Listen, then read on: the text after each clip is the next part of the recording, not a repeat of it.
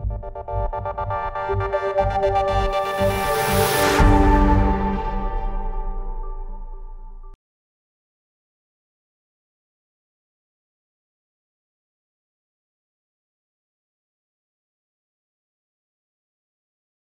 everyone. Today in series of Docplex's KOL interviews, we have with us Dr. Ganesh Jevalikar, who is a pediatric endocrinologist at Medanta Medcity Hospital, Gurgaon.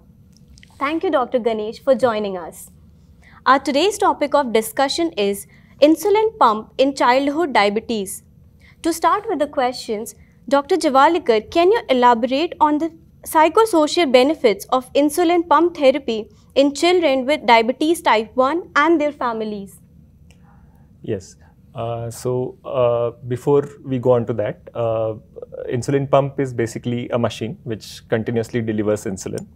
And in insulin pump, we use rapid-acting insulin alone, which is given at a different basal rates, which works like a basal insulin, for example, glargine. Okay.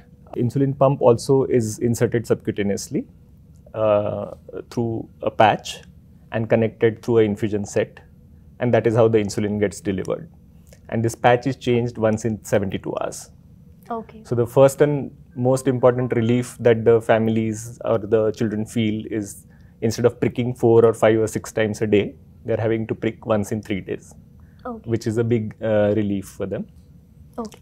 It is important for them to monitor glucose as they are on insulin pens or slightly more intensive also. In addition to the reduced number of pricks, pump therapy is associated with reduction in hypoglycemia because we can give different basal rates at different times. It is, if used properly, it is also associated with reduction of HbA1c, which improves their overall control and quality of life. They also get flexibility of meal timings and meal content. So okay, they can, depending on their schedules, they can eat extra. If they are having extra meals or snacks, they can bolus for those without having to prick extra. Okay. So that gives a bit more flexibility to them. So on the flip side of that is that some children tend to misuse this freedom and end up overeating, which can cause problems also. Okay, doctor, moving on to the next question. What are the required insulin doses in patients with type 1 diabetes who use insulin pump and undergo continuous glucose monitoring? Yeah, in terms of insulin dose requirement, theoretically, when you're using a pump, you need about 10 to 20% less dose than what you need on multiple injections. However, in practice, we do see significant variation. So the dose requirement can vary significantly. However, it is slightly less than what it would be on multiple injections.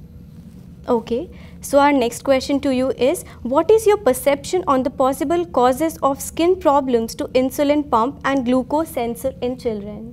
Yeah, so one of the main things is that because the patch is adhered to the skin for 72 hours, some people can have allergy or rashes because of the patch, or sometimes the adhesive if it is used.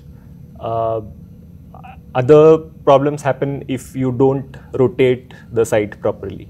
So if you are changing the sites regularly, then you're less likely to get problems. But if you keep on injecting in the same place, then you can get injection site lipodystrophies or some skin infections or redness. Obviously, maintaining good hygiene will be important. If we don't maintain the hygiene, then there is increased risk of infections. Yeah. So doctor, how would you make a qualitative comparison of needles and insulin pump used in children with type 1 diabetes? Yeah. Well, most of the people who use insulin pumps are very happy and they don't wish to go back to multiple injections, mainly because of reduction in number of pricks and the increase in flexibility of lifestyle. Okay. So doctor, any key message you would like to share with our Docplexis community? Yeah. Well, insulin pump is a very good tool to manage diabetes in a better way. Obviously, like any other technology, if you misuse it, it can have problems also. Yeah. So the flexibility that it offers needs to be used to improve the glycemic control. Okay. Because if we don't use the technology properly, then one can have poor HbA1cs or poor outcomes of therapy, despite of using the highest quality of therapy also. So attention to basics of diabetes management is also equally important when we are doing insulin pump therapy. Okay. So thank you, doctor, for your valuable time. It was great talking to you. Thank you, doctor. Thank you so much. Thank you.